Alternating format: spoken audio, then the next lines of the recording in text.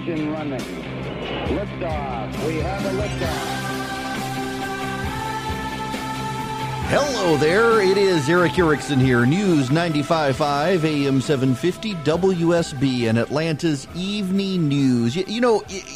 So I heard, and this is out there, and I don't mean to cast aspersions or anything, but I need to set the record straight because I've heard a lot of reporters say this today, and it was in the newscast, that the Alabama abortion law would see women thrown in jail. And in fact, that's what people are saying, is that the Alabama abortion law, like the Georgia law they're claiming, would throw people in jail. Let me read you Section 5 of the legislation, just so we're clear here. The Alabama law would go much further than the Georgia law. The Alabama law would flat out prohibit abortion in the state of Alabama. Let me read you the opening synopsis of the bill. This bill would make abortion and attempted abortion felony offenses, except in cases where abortion is necessary in order to prevent a serious health risk to the unborn child's mother.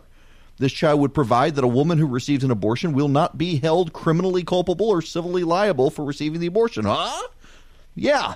I mean, that's the opening synopsis of the legislation. So I've seen it's been on CNN, MSNBC, and the like today, the New York Times and elsewhere, all saying that in Alabama, they're banning abortion and women would go to jail if they have an abortion. But that's not actually true. Let me read you Section 5 of the legislation. Quote, "No woman upon whom an abortion is performed or attempted to be performed shall be criminally or civilly liable." That's actually in the law. That is the wording in the law in Alabama. So saying that a woman could go to jail, it's actually, this law specifically says no woman can. Now, it's amazing to me how the pro-abortion movement has been so easily able to get news organizations to report this lie as truth. And we're seeing it in Georgia as well. And a number of you asked me if I would go do a deep dive and explain the law. And I learned something in doing this that I want to share with you because I did not know it ahead of time. And it's interesting. Jen Jordan, the abortion Barbie of Georgia in the state Senate that everyone tried to herald as some sort of paragon of virtue for wanting to support the right of people to kill kids, is out saying Eric Erickson's wrong on this. He's wrong. So this is widely circulated piece I wrote today at The Resurgent. You can always go to theresurgent.com. But this afternoon they're having to push back on it because their fundraising is all premised on the fact that women are going to go to jail in Georgia. And she's saying, I'm a lawyer and I know how to read statutes. So I'm a lawyer too, or at least I used to practice law, went to law school, practiced criminal law. I know how to read statutes. I know how to read legislation, and I know how to read case law. It is very interesting to me that in her pushback, she's not citing any cases or any statutes. She's claiming that people said stuff on the floor of the Senate, but she doesn't have the video. You know, all the stuff is videoed. You would think if there was actually a supporter of this legislation on the floor saying, yeah, we want to round up women and throw them in jail, they would be circulating the video. But they're not. They're just making claims with nothing to back it up. I've actually got the cases. I've got the statutes. I've got the law. And I want to share that with you here. I did not know before beginning the research on this. Georgia has actually had a statute on the books since 1876 that prohibits the prosecution of a woman for the death of her unborn child. Did you know that? Because I did not know that. But in 1876, Georgia passed a law that prohibited the prosecution of a woman for the death of her unborn child for any reason. And that law has been on the books. We've had multiple constitutional revisions in the state of Georgia, but that law has carried over since 1876. And the fetal heartbeat legislation, House Bill 481, doesn't change that. Now, last night, Alyssa Milano went on social media and she said, the Georgia bill states that a woman can be investigated for miscarrying and that women who travel to another state to get an abortion can spend up to 10 years in prison. I've read House Bill 481. And that language is not in there.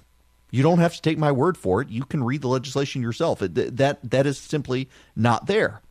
Now, there are some wild opinions out there saying, well, actually, what this does is because it gives personhood to a child, it puts the child under the murder statute, not the feticide statute, except that's not true at all. because the personhood, the very first section of the Georgia Code defines what is a natural person for purposes of taking the census. And Georgia is now saying that a child in the womb, an unborn child, will be considered a natural person for purposes of the census. And do you know where the legislation gets the language of what an unborn child is? It gets it from this 1876 law that prohibits women from being prosecuted.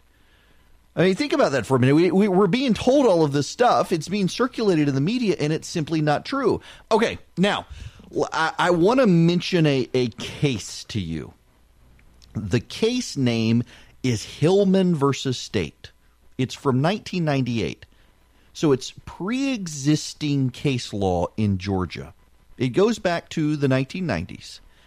In this case, and my apologies if you have a child, I will clean this up for you. But it's the facts are somewhat tough. It was an 18-year-old pregnant mom. The dad was nowhere to be seen.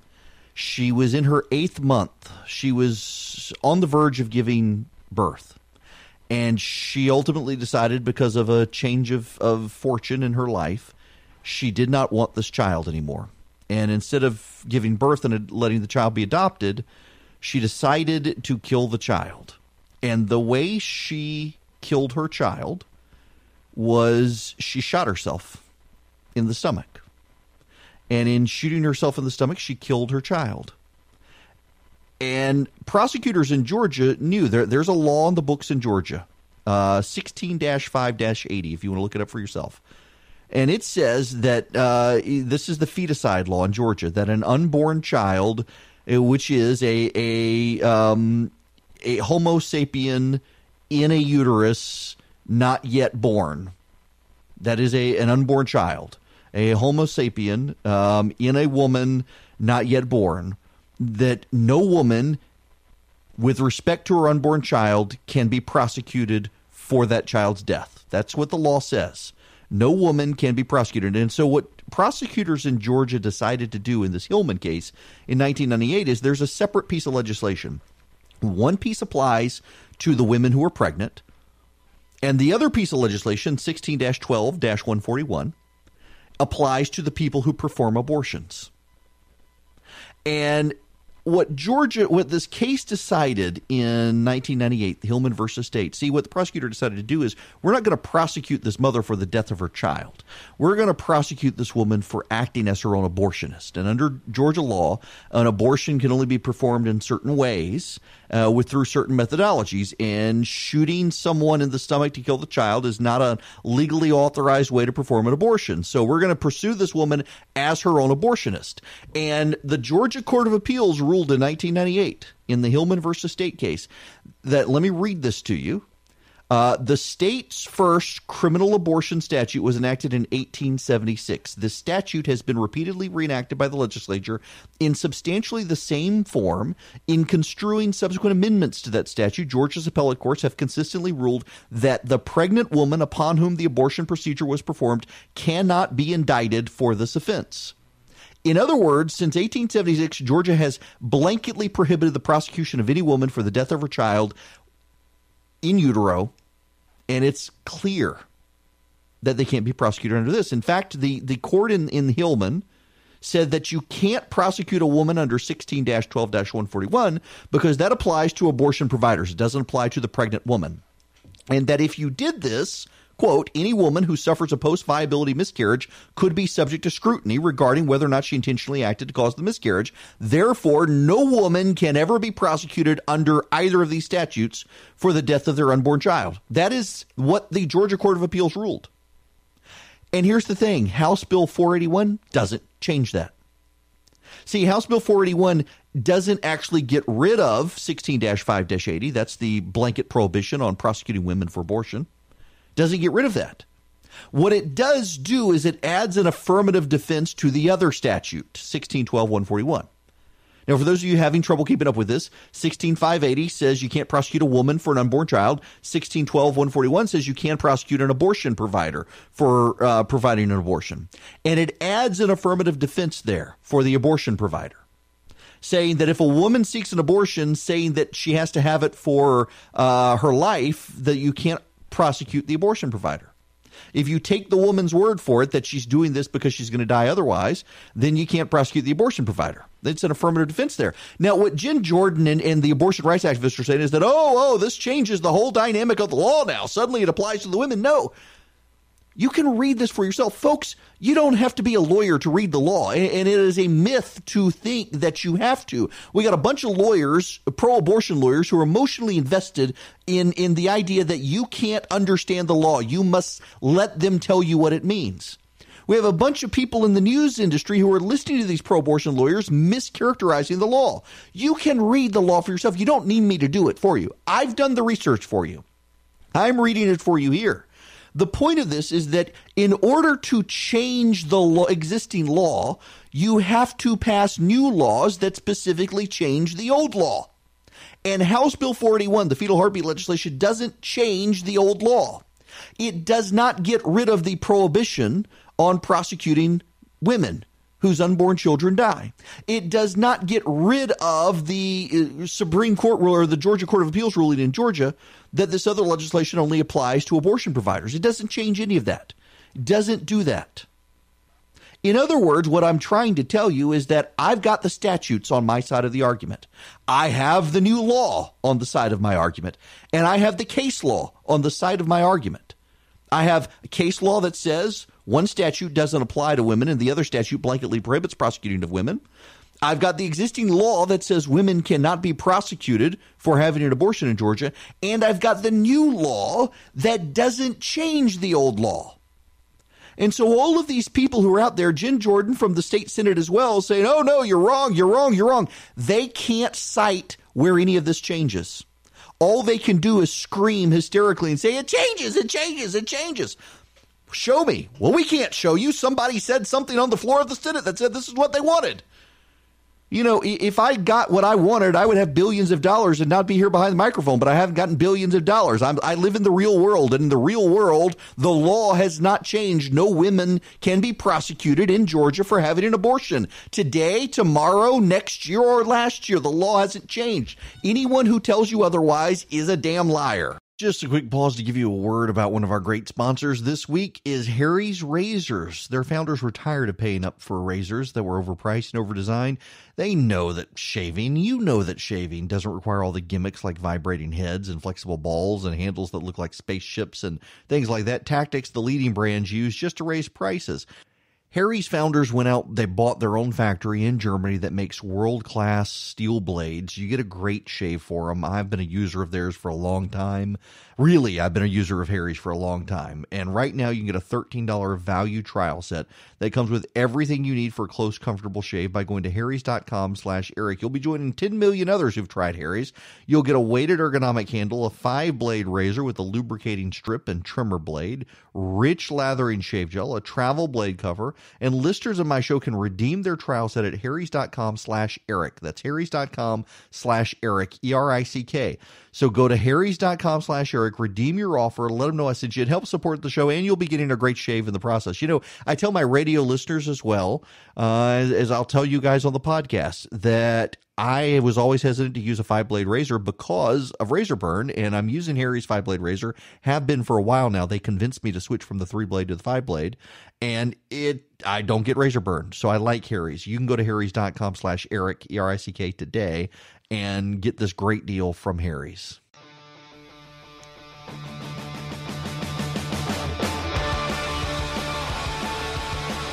An important note from the Agriculture Commissioner, Gary Black. In fact, I've seen this now in Atlanta at one of the hipster coffee joints I went to last week. People putting CBD oil in food and drinks. There's a place near my house that has advertised this as well, putting CBD oils derived from hemp in various products. The Agriculture Commissioner has pointed out that it actually is against federal law to do that.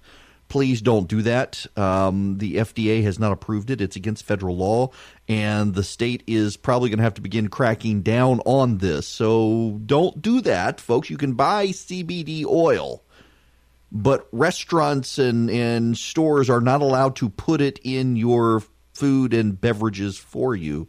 You have to do it yourself. So pay attention to that. Also, Jim Beck, I wrote a thing earlier today, and Glenn Beck got indicted. No, I had to. Well, I published this beep. Had to change it. Jim Beck, the insurance commissioner, he has pled not guilty in federal court. He made himself available to the federal authorities. Went to his arraignment and has pled not guilty. I am told there are some prominent people urging the governor to convene a panel to see if he should be suspended from his role. This will, I'm sure, come to a head this weekend, as I mentioned yesterday. You've got the Republican convention in Savannah. I was thinking of going down there on Friday and doing the show, but there's so much other stuff going on as well, and I can't guarantee the quality of the connection back to the home office, so decided I'm probably not going to go to Savannah. But we'll still be covering the activities of the Republican convention as best we can, doing play-by-play as best we can of what's happening. David Schaefer and Scott Johnson of Cobb County are fighting it out for chairman of the party. When we come back, there's another scandal happening, and that is the David Ralston situation. Another of Ralston's victims is coming forward, and the mother of one of the victims is speaking out. I will talk to her here on WSB about the Ralston situation and the facts of that case. They're just terrible, sad situation.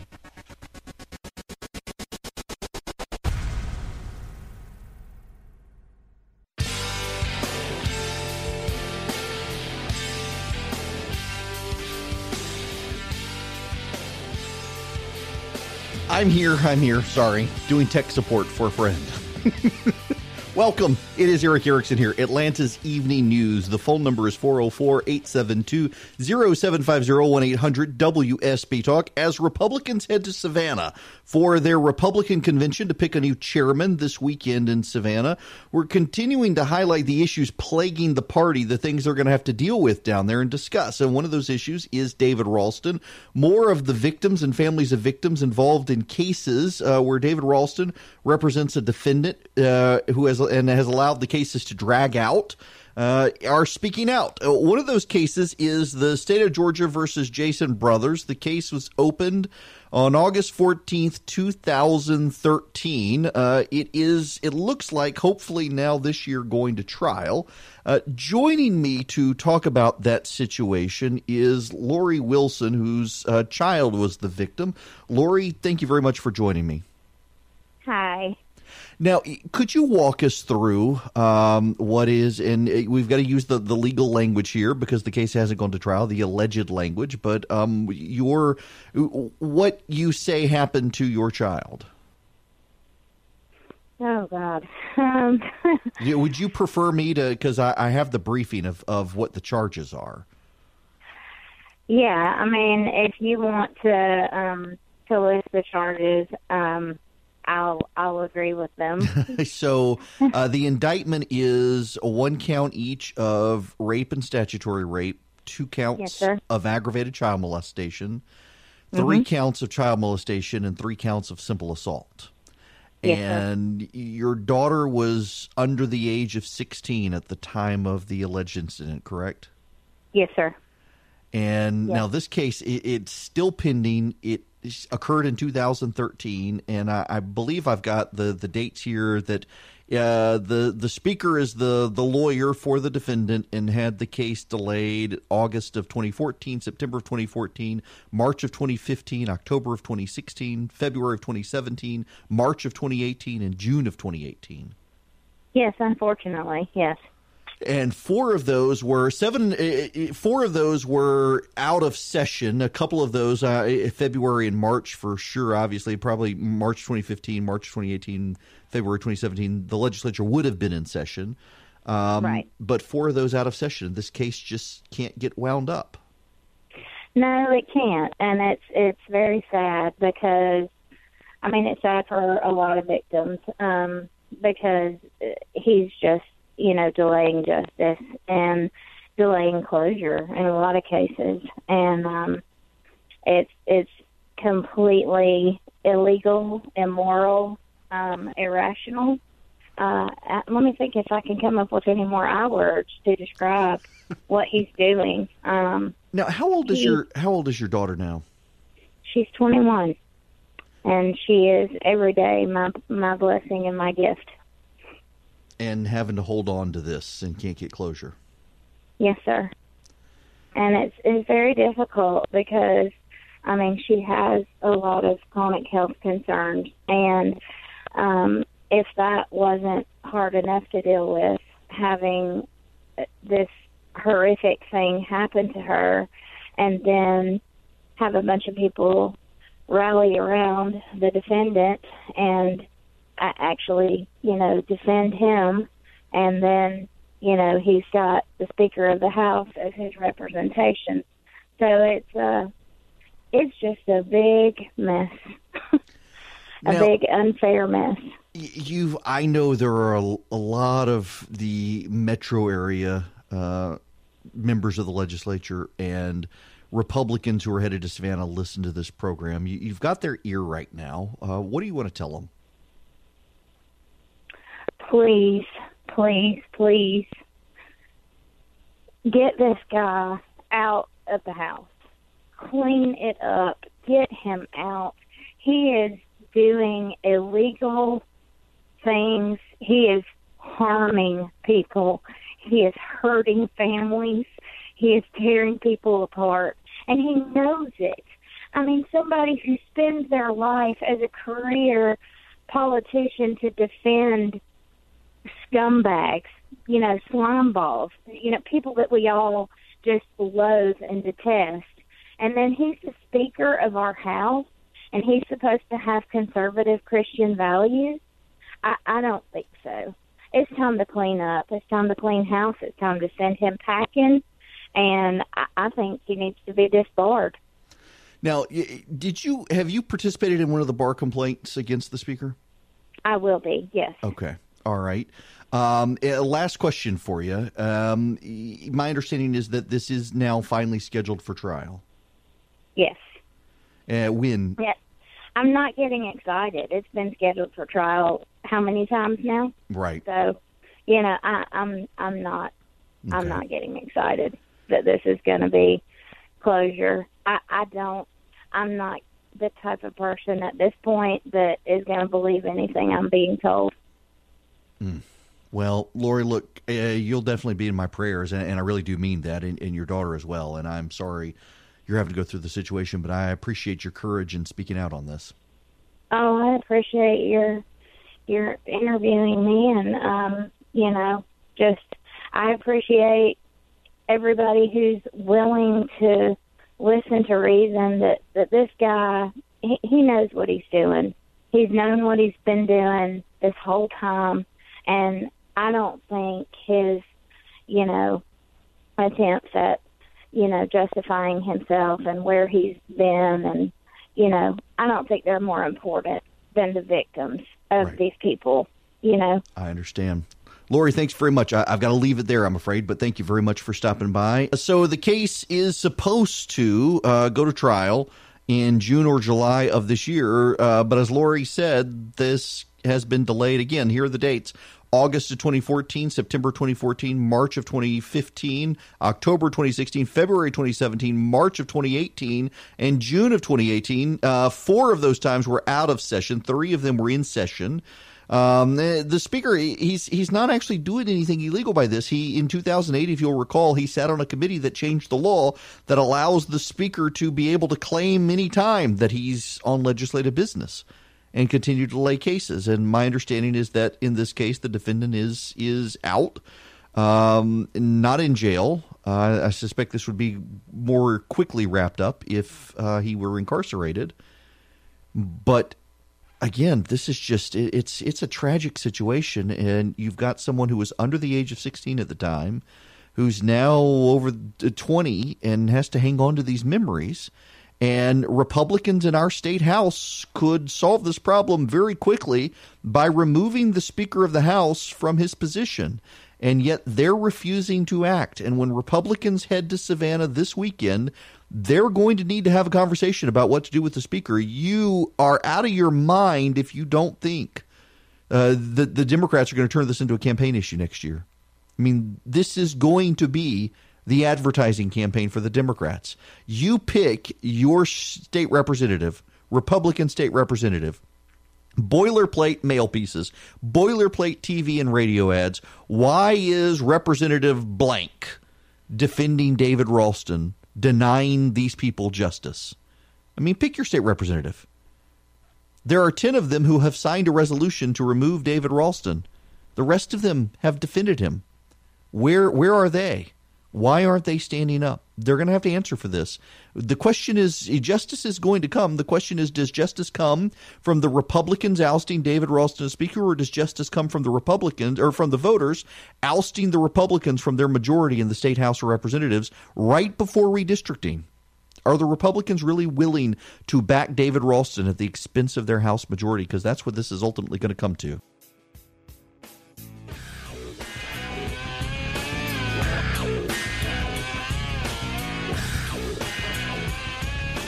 The trade war is heating up, but the White House is announcing late this evening they're holding off on imposing tariffs on auto purchases. This is separate from the China issue. We'll get into these details when we come back, along with the Green New Deal folks are losing their minds. But a number of people called in and said, who are the people who signed the resolution, the David Clark resolution, to oust Speaker Ralston? Well, we've got 10 brave souls in the House of Representatives who are willing to put their names on a resolution to oust the Speaker. Now, the crazy thing is you need to understand that the moment they signed this sealed their fate. Sherry Gilligan is a state representative from Cumming, Georgia. She had legislation that would have designated a day as a Childhood Cancer Awareness Day. The Speaker killed designating a day as Childhood Cancer Awareness because Sherry Gilligan was the sponsor. This is how petty and vindictive he is. This is why so many people wouldn't sign the legislation. But now they're out of session, so why won't they sign it? Here are the names of the people who have signed it. Michael Caldwell from Woodstock. David Clark is the author. He's from Buford. Kevin Cook from Carrollton. Sherry Gilligan from Cumming. Matt Gertler from Tiger. Jeff Jones from Brunswick. Colton Moore from Trenton. Ken Pullen from Zebulon. David Stover from Noonan. Scott Turner from Holly Springs. David Clark, Michael Caldwell, Kevin Cook, Sherry Gilligan, Matt Gertler, Jeff Jones, Colton Moore, Ken Pullen, David Stover, and Scott Turner. They're the ones who have been willing to put their name on a piece of paper as state representatives saying the Speaker must go. No one else in the House of Representatives is willing to do it. The Democrats, I talked to one of the ranking Democrats who I've known for a while, and he told me that the reason they're not doing this is because they want it as a campaign issue. The Speaker has blocked a number of pieces of legislation Democrats don't like, and they're thankful for him. And also, next year, once the legislature reconvenes and is adjourned and they head into campaign season, they intend to light this on fire. And they will take back the House. They need 6 seats, and they will use this issue to take those seats back. The Republicans are standing with David Ralston because they're scared of him. The question is, should they be more scared of David Ralston or more scared of losing their House majority? Because they know it's coming. They know having the Speaker and the scandal related and the victims coming forward and being in TV ads for Democrats is going to be an impressive thing to see. And it's going to hurt the Republicans. They're headed to Savannah this weekend. Will either of the will Scott Johnson or David Schaefer come out and call on the Speaker to go? Will any of them stand up and make this case as part of their campaign that if they want to preserve the majority for the Republicans, the Speaker needs to go? Will either of them stand up and take that position? Going to be interesting to see as we head to Savannah. When we come back, the trade war is heating up and Democratic fissures are breaking open all over the place.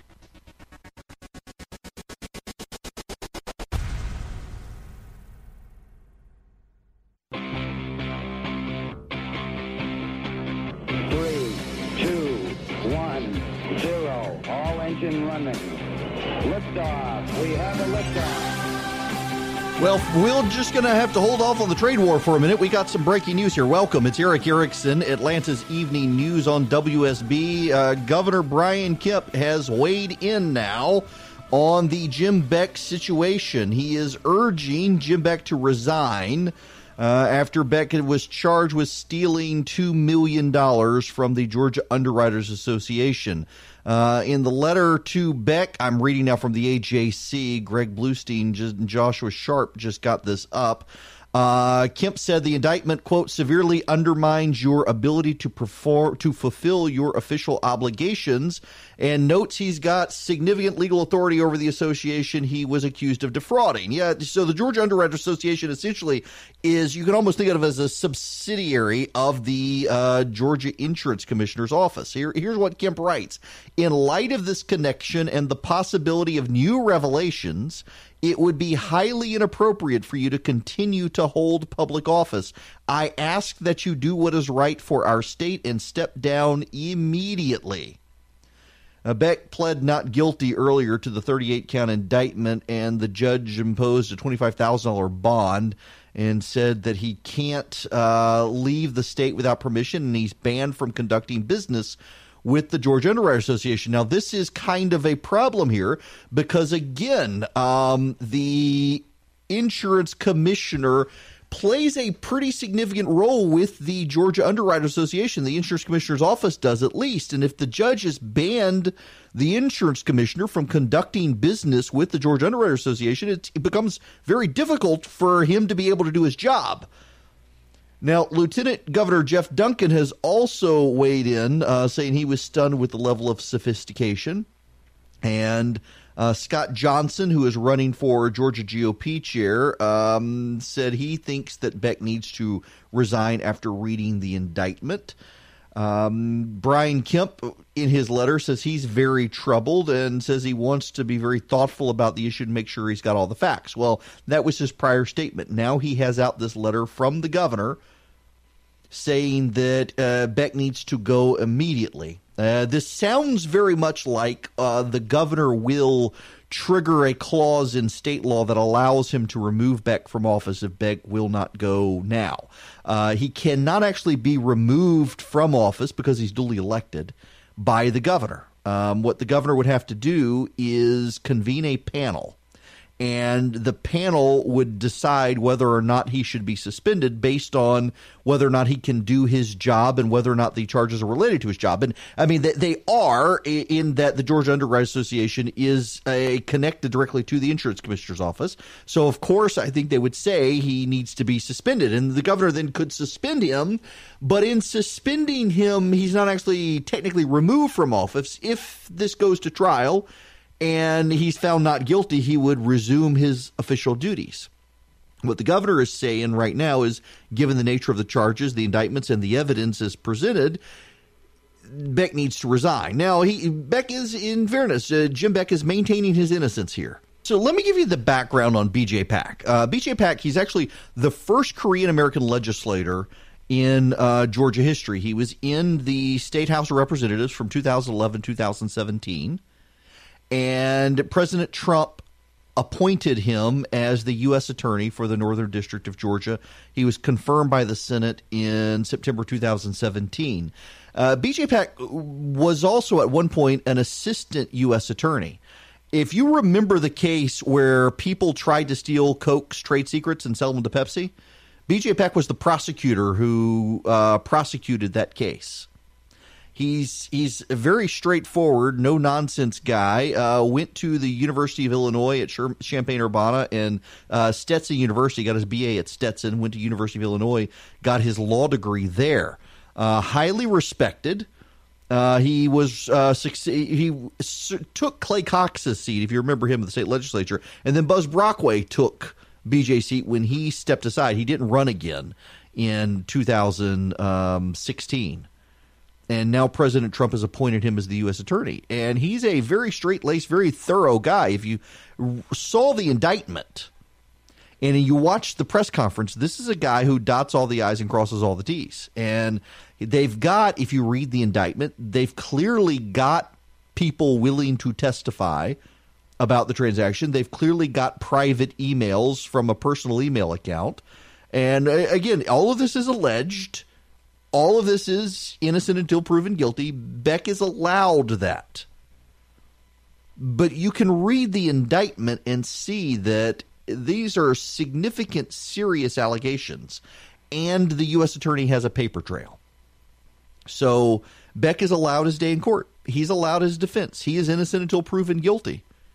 But you're starting to get public officials come out now, including the governor of the state of Georgia and the lieutenant governor of the state of Georgia, and one of the candidates for party chairman coming out saying he needs to resign.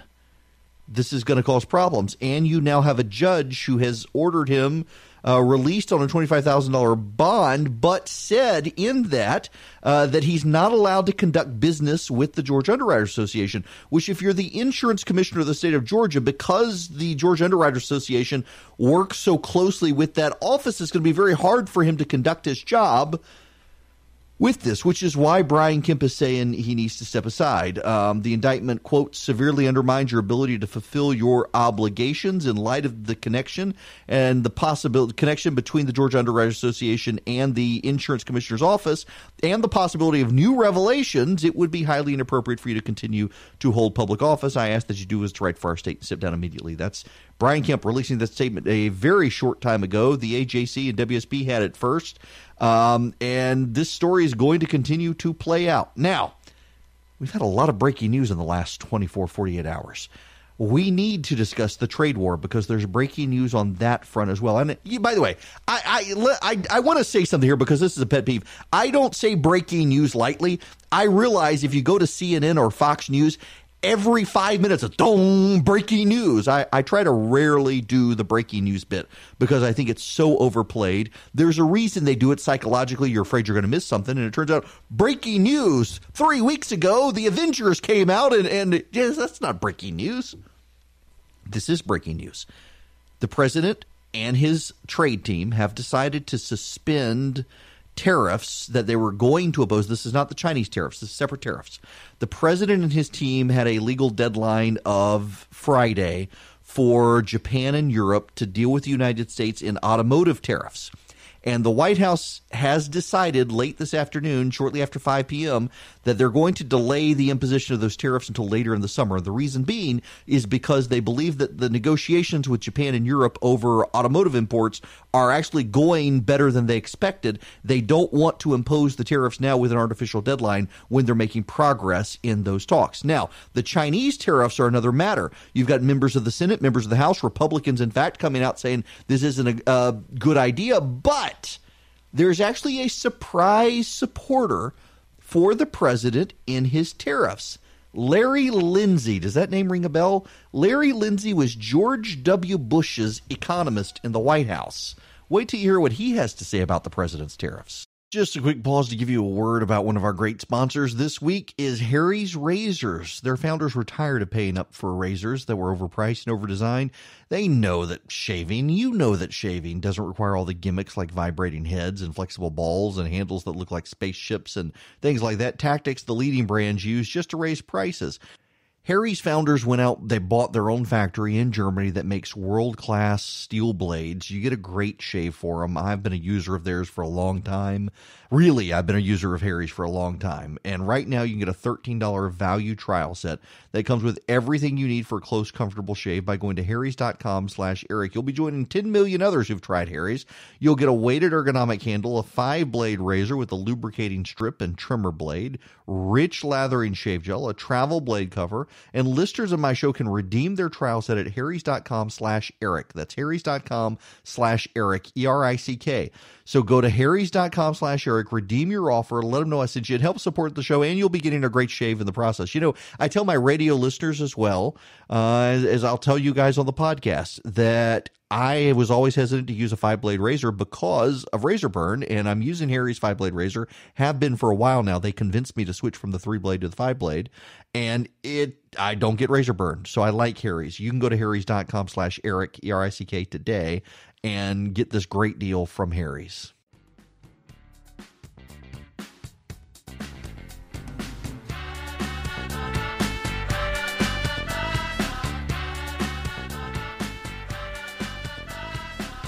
All right, folks. The phone number here is 404-872-0750, 1-800-WSB-TALK. Also, if you need the show, because you need to listen again to explain to a friend why women aren't going to go to jail in Georgia for having abortions, or you want the interview of the lady, the mother of the victim of one of Ralston's clients, text the word show to 444-999.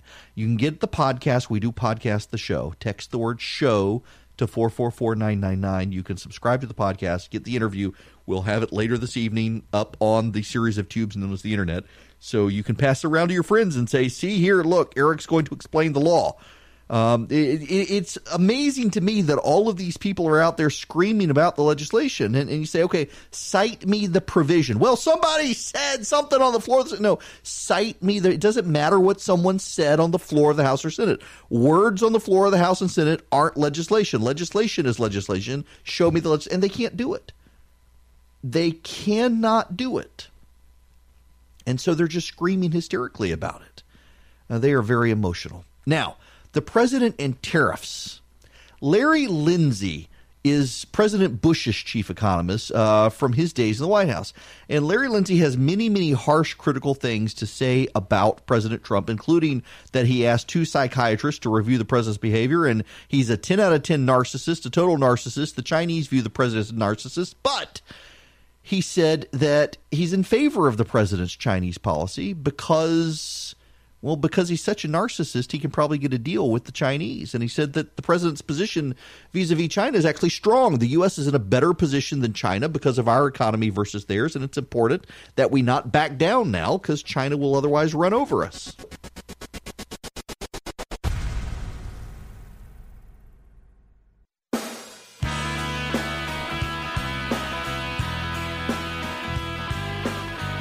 It is Eric Erickson here, News 95.5 AM 750 WSB. The phone number is 404-872-0750, 1-800-WSB Talk. I want to go to the phones to Daniel calling from Monroe. Welcome, Daniel. How are you?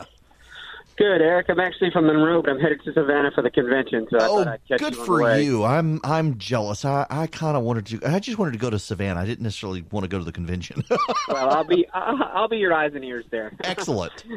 My question is, I know you. I had heard you talk about it earlier. The governor had sent Jim Beck a letter asking him to resign because he can ineffectively not do his job because he's barred from having any business or any contact, anything to do with is it the GUA? Yeah. Okay. My question is, should he resign as he has been asked to? Does the governor automatically appoint someone, and will they hold a special election? Because it doesn't necessarily make sense to have some kind of special election for one statewide position that the turnout is going to be probably less than 10%. Or will they just wait and have it next year during an actual larger election year? My understanding is actually that there isn't a special election for this. So the commissioner appoints a chief deputy insurance commissioner. And in the event of vacancy of the commissioner, the chief deputy performs the duties of the commissioner. Now, this has to be read in accordance with another state law that for these statewide offices, the governor can convene someone, remove them, and appoint someone else. So if the insurance commissioner, my understanding from talking to a couple of people, and don't hold me to this one, please. I haven't done all the research like on the abortion law, going into the case law and stuff. I haven't, but I've talked to a couple lawyers who have, and they tell me that if the insurance commissioner resigns or the governor removes him from office, then the chief deputy insurance commissioner takes over per statute, OCGA 3324. That in the event of the vacancy in the office of the insurance commissioner or in his absence or disability for any reason, the chief deputy shall perform all the duties of the commissioner.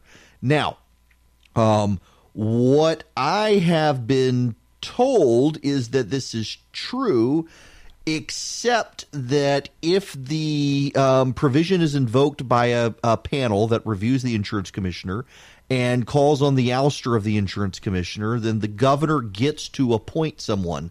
So the deputy insurance commissioner would stay until the governor appoints someone to take the role permanently. That person would not then be subject to a special election, but would stay in that position until the term expires, which would be 4 years. The next general election, 2022. That is don't hold me to that. That is my understanding from talking to a couple of lawyers here, though, that's the situation. Now, all of that being said, I want to switch to something else because I've been dying to talk about the story.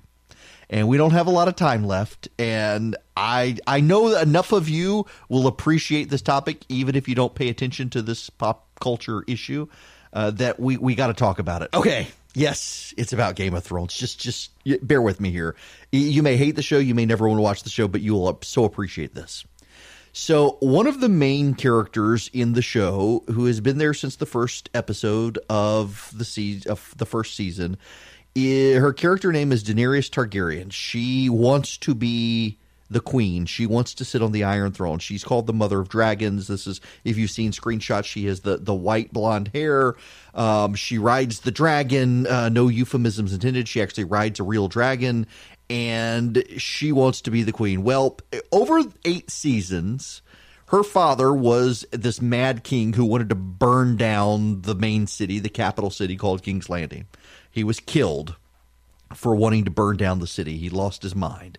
And over these 8 seasons, you've seen her progressively turn more violent as her dragons grew. She allowed her husband to pour molten gold over her brother's head to kill him in the first season. She crucified people.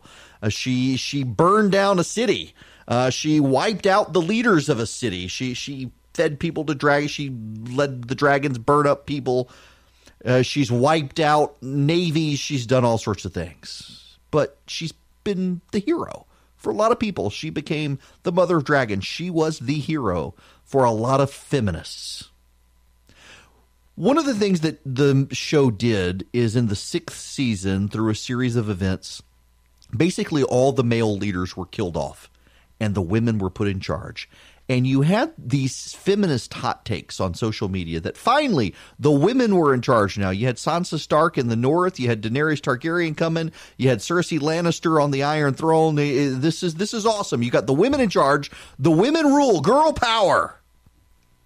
Except a funny thing happened in the story. The story had an echo of reality in it. You see, nothing got better with the women in charge. In fact, in some cases, things got worse. And Daenerys Targaryen, who has progressively shown herself to have a cruel streak, in Sunday Night Show, the people of King's Landing surrendered. They rang the bells to say, we surrender to you. And what did she do? She burned the city down. Mothers and children in the street burned alive by her dragons. And it has led to a meltdown among feminists that their heroine is committing genocide. How dare these writers? One woman actually said she has invested 11 years in this series, only to see that it was actually a white male dream. Well, George R.R. Martin, of course, is white and male. But see, the interesting thing here is that the show captures an aspect of reality here that just because women are in charge doesn't mean that it's going to get better. You've got this mythology that has sprung up from feminism that, you know, if you just put the women in charge, it'll be the military holding the bake sales and the schools will be fully funded. How many times have you heard stuff like that? Well, it turns out in this version of Game of Thrones, it's just as bad with the women. They're just as cruel. They're just as mean. They're just as terrible. They're just as crazy as the men. And people have lost their ever-living minds. And I got to applaud the writers here. This season of Game of Thrones does have some flaws. But the fact that they went there, and people say, oh, I can't believe this is such a surprise. She would never do this. You've been seeing this progression for 7 years of her increasing cruelty. And for people to act shocked and horrified by this, I mean, pay attention to what's going on around you. The world is not a fantasy. The world is not a fairy tale. And Game of Thrones is not a fairy tale. There is no happy ending in the story. Everyone should have known that going into it. The people who are emotionally invested in fiction and it doesn't go their way and they get upset with it, there's something wrong with them. Not anything wrong with the story. The story, if anything, is reflecting reality, that men and women both can be cruel. And this idea that somehow a women-led government would be a utopia has always been garbage, and now they've seen it on the screen.